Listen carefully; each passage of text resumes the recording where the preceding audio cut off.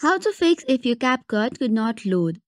Hello everyone, and let's get started. If you are encountering the issue CapCut could not load, try again later error, here are some steps that you can try to resolve the issue. The very first one would be checking internet connection. Ensure that you have a stable and strong internet connection.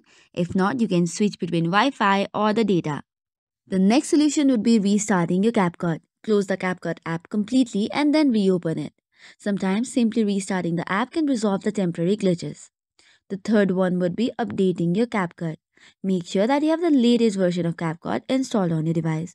To make sure, go to the Play Store and on the search bar, search for CapCut. If there is a update button, make sure to tap on it.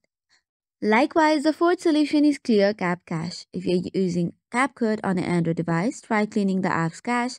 Go to Settings, then on Apps, then on CapCut, then tap on Storage. Now click on Clear Cache, restart the app and check if the issue persists. Similarly, ensure that your device operating system is also up to date.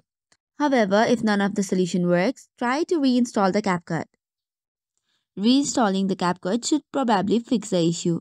If it does not, the last solution would be contacting the CapCut support. For that, go to any of your browser and then tap in Contact or CapCut Contact and hit the Enter button. Click on the first link which is provided by the CapCut itself.